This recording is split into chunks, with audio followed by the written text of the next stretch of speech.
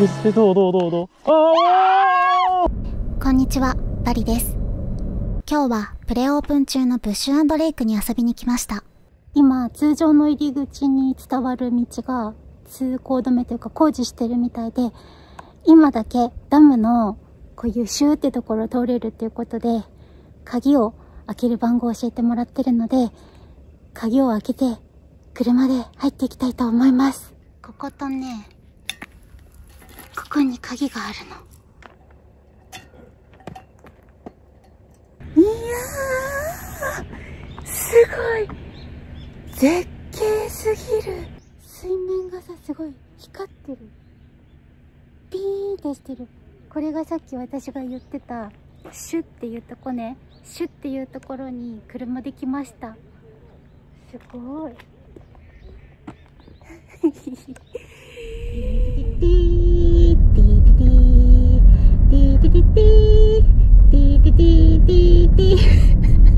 ダメだ。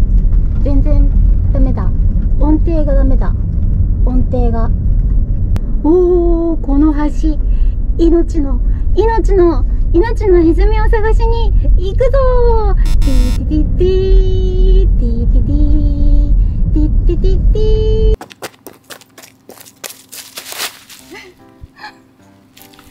ブッシュクラフトアウトドアフィールドの受付だそうでーす。ちょっと待って。ごめんなさい。すいません。私のチャンネルには2回目の登場です。東京ドーム3個分の広さがあると聞き、歩き回るつもりで軽量化頑張ってきたんですが、よいしょ。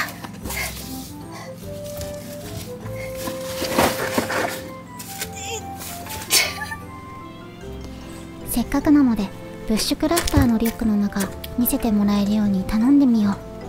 今日撮影もあってがっつり背負ってずっと長距離歩くつもりはなかったんで、一部ちょっと抜けてるんだけど、基本これで、収まります。バックパックの中に全部、はい、収まります。なんで？マット、はい、マット下に一番下につけてます。はい、座ってバックパックを下ろした時とかにここ当たるんで、エアマット下に振り付けたでしょ、はい、あれパンクの原因。この状態で一回タープ取ります。このバックパック今バリさんのやつと比べてすごくちっちゃい状態ですよね。小さい、はい、でこれまだ伸びるんですよ。伸びたところに食料とかが入ってると思ってください。この入ってますとか、はい、シェラカップがあったり、前にブッシュクラフトパックっていうバックパックを作ったんだけど、秒で売り切れちゃったやつ、それの今続編を僕は開発中です。でこれその開発サンプルでなくてもいいやつ、エアマット膨らませる、電動で膨らませる、パッと開けてすぐ取り出せるところにあるのが、はい、グローブ、火起こし道具、ノコギリ、ファストウェイド重要です。フードもハンモックで大丈夫で、今日余分が入ってるって言ったんだけど、はい、実はエアマットも入れてます。はい、スポンジのマットを敷いた上からこれを引くとすごく寝心地いいし、あとはハンモックの中はこれ、地べたはこれとかで使い分けることができるので、その他にもたくさんのロープ、ヘッドライト、焚き火手袋入ってたの？入ってます。どういうこと？はい、これは今日はモンベルの1番。ドラえもんみたい。4次元ポケットみたい。浄水器で、これすごく軽い、300何十グラムしかないのに、はい、3分ぐらいあれば4リットルの水を浄水できるっていう。なんだか欲しいものが増えてしまいました。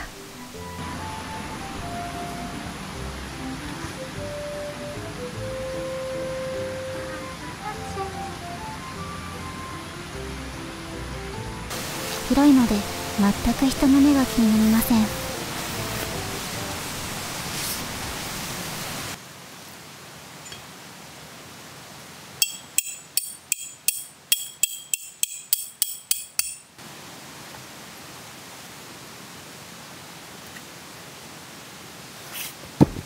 はい、なんとか押し込めました。コンパクトにしたつもりがすごい量になってしまいました。今日は前に沢があるので、そこで魚を釣って、そしてあとはメタルマッチで火をつけるっていうのに挑戦したいと思います。ちょっと沢の様子を見に行きましょう。すぐ目の前、私のテントがここねですぐ目の前がもうね沢なの。クモの巣がねあるから、自分の手で今日はクモの巣をライズした。これは急いで火起こしをマスターし、食材を釣らなければ。メタルマッチ、はい、ブッシュクラフトメタルマッチプロのこれは 2.0 ですね。はい、これでつけたいです。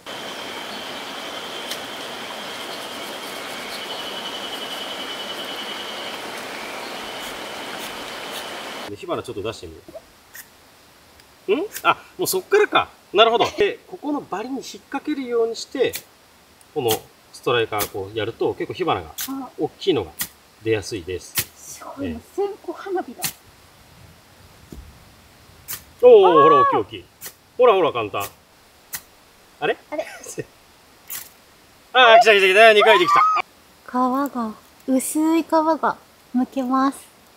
もう少し毛羽立たせてちゃんとやれば、あ、ついたついた。こういうふうに簡単に火がつきます。杉の場合は木の皮をペリペリペリってこう繊維質になってる部分を剥がしてそれを揉む。そうするとさっきの麻のほくちみたいにこう繊維のぐしゃぐしゃぐしゃってしたものができるんで、それがメタルマッチで着火しやすい。でこういうふうなほくちのその火起こしに使える材料の知識をあらかじめ持っておくとどこ行っても火起こしができる。で前に動画でやってた時ってなんか小枝に直接やってましたですよね。はい、つくわけないだろバカ野郎っていう話なんですけど、火花はもう全然大きくなりましたね。だいぶね。おー来た。おー来た。いつも、こんな感じです。違ってはいないですけど、はい、できればナイフをこういう風になるように自分にとって真横。はい。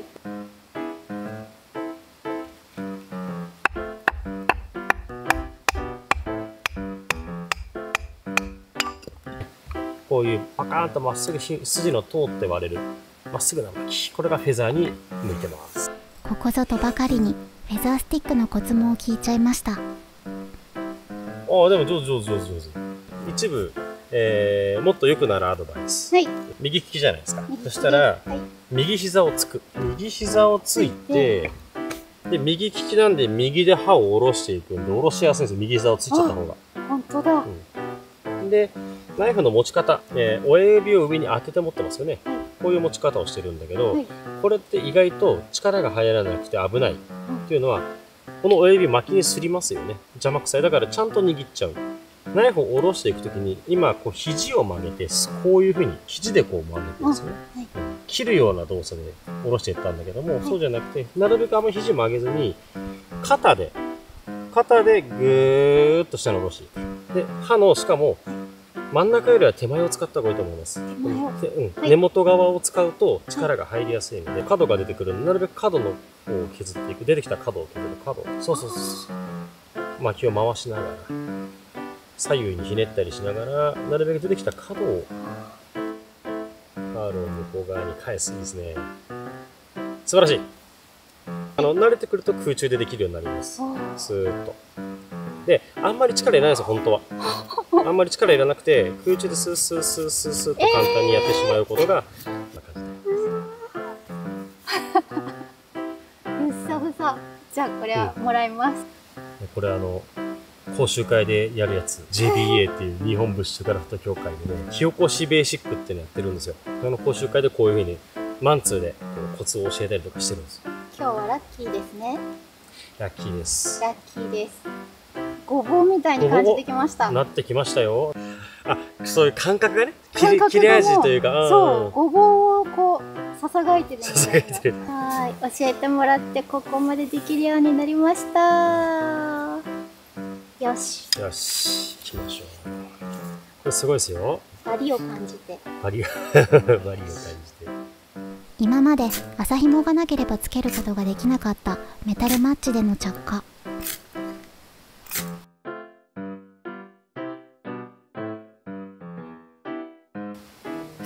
お、来た、ほらほらほら。そしたら、そう、それをつまんで。あーし、いったいった、来た。はい、そして、落ち着いて、フェザー。はい。もう一個フェザー。フェザー。うわ、すすごい、これ燃えそう。あ、僕作ったやつですね、これね。はいはいはい。木とメタルマッチだけ。やったで、焚き火ができました。はい。それでは焚き火で焼くお魚を釣りに行きます。大きな葉っぱが落ちてる。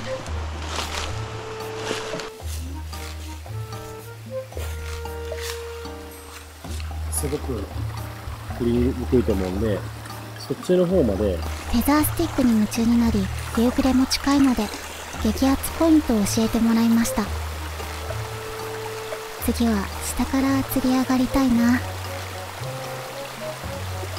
この小川にはヤマメちゃんが放流されています。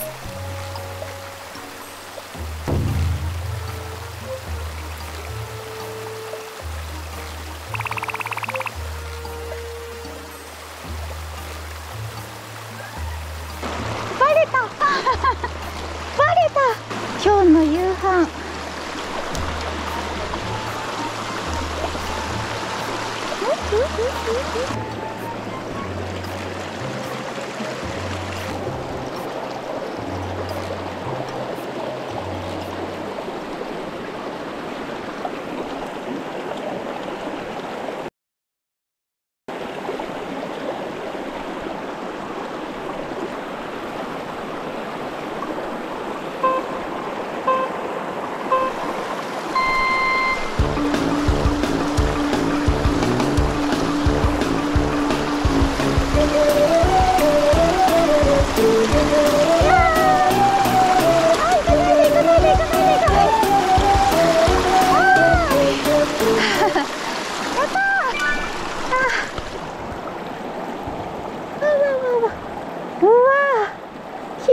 ヤマメちゃんですね。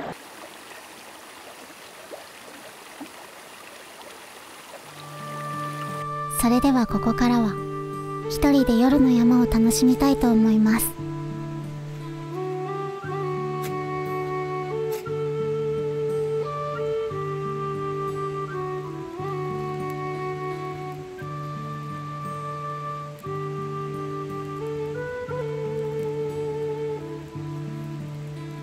近くに生えていた笹をいただいて串打ちをしました。こ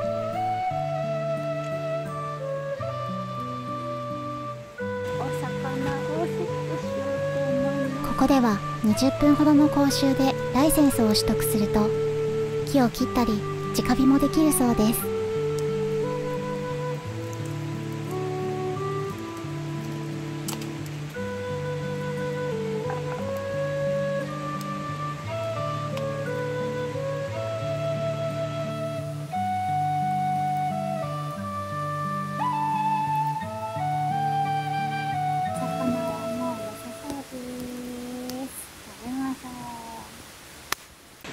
まだ5時半なんですが真っ暗になりましたさあ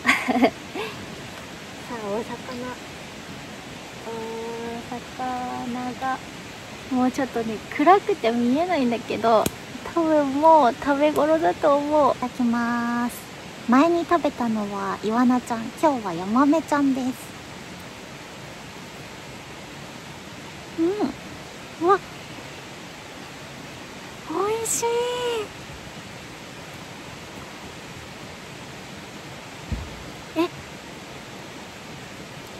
すっごい美味しい。川魚の味だけどすごい味が濃くて鮎とかそっちみたいな感じ。めちゃめちゃ美味しい。ホクホク。今度から全部持って帰っちゃうかもしれないぐらい美味しい。もっとずっとけばよかったちょっとだけ心細いけど大丈夫。なんだかわからないけど震えが止まらない。